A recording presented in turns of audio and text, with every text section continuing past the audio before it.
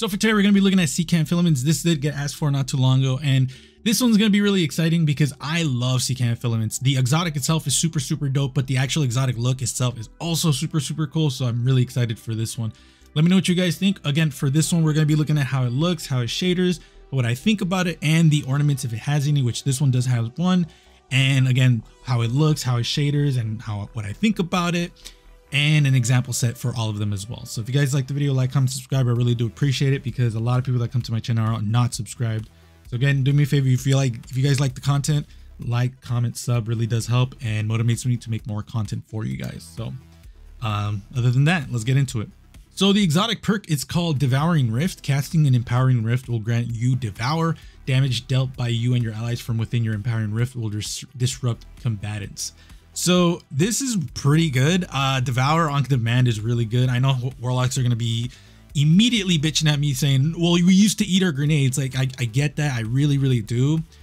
But I mean, like, unfortunately, you can't do that anymore. So this is your other best option. Not only do you get Devour on demand, but you also basically get a free champion disrupting things, specifically for overload champions, which is really cool. Definitely going to use this in high-end activities just because Devour on demand is really good, but also being able to take down that champion is also really good. As for how it looks, I personally think it looks super cool. I do wish the purple like lights on the boots actually changed like glows, but unfortunately, at least from my eyes, I don't see glows there because from just the base shader, it looks like it actually changes like glows and whatnot.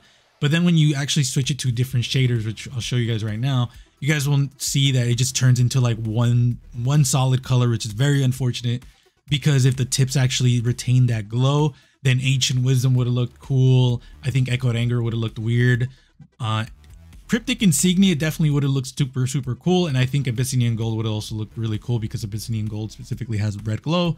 So I think that is unfortunately a missed opportunity because again, if the tips just retain that glow, and I'm not even asking for like a really big glow, just like a small glow like this one like the base look has, I think it would have looked amazing. As for the example set, I am going with an oldie but a goldie, no pun intended. For this one, the Queensguard Valor shader is what I'm using just because I really love this shader. And it also does a really good job with combining the Nemean robes with the Blood and Lineage gloves. I think these two pair so well together and it just look amazing. For the helmet, we're using Hood of the Great Hunt, just because it's one of my favorite helmets. Nothing too crazy. It's nothing deep, just it looks fucking cool. And then the Techian Regalia's Bond because I wanted something a little bit more bougie because if you guys haven't seen, this whole thing is bougie as fuck. So this one, I think I've done this one for Secant Filament, specifically the ornament video that we made, which if I have it, I'll have it up right now, but it's kind of like that. And I didn't want to reuse that one just because it was a season ago and I wanted to do something new for the ornament. So the ornament actually does have something that is a little bit more new. But for this one, again, let me know what you guys think about this set. As for the ornament, it's called Rayonnant Tracery. I think this is super cool. It is super like elegant looking with all of the super extra designs on the legs. It's also symmetrical, which I will always love, but it also has a really cool glow. And yeah, I just have praise for this ornament because it's probably one of the better ornaments out there. As for how it shaders beautifully, thankfully, because I was expecting this to be really annoying to shader, but the things that I'm looking at, I really love how it shaders, especially for Echoed Anger. I think Echoed Anger looks amazing with it. I think the white really looks well with all of the embroidery. I think it all looks really well, and the fact that the embroidery is like split between off colors and main colors, so it is a lot visual. There's a lot happening visually, which is really cool. And for me, I think Cryptic Insignia just looks amazing with it because again, visually you see black, you see the teal, you see the white, and then you see the teal of the glow. So I think just overall, I think this is such a banger of an ornament. As for the example set, this is probably one of the coolest ones I've made just because of the combination of the helmet. So the helmet we're using is Hardened Basilisk headpiece. I love this helmet. But we're using a different shader for this one because the Nebula Rose gives it such a like, if you guys can see the chest piece, the Elect of the Empty Robes, the shoulder pads actually have like this really like holographic color, metallic holographic, I guess. And I didn't want that for the helmet just because I feel like that would have been too much. So I decided Grand Luster would be the choice just because it has a really good purple glow, but I knew it was going to give me a white, just a white armor set color. So that's why I went with it. And I'm happy I did that because I think it really combines everything together really well, because a lot of the colors from Grand Luster is in the Nebula Rose, specifically the purple, the white, and the black. All of that's there. But for everything else, Nebula Rose is an easy choice because the Dendrite Shimmer Gloves look really, really cool with it. The Elect of the Empty Hood, or the Empty Robes, look really, really good with it as well.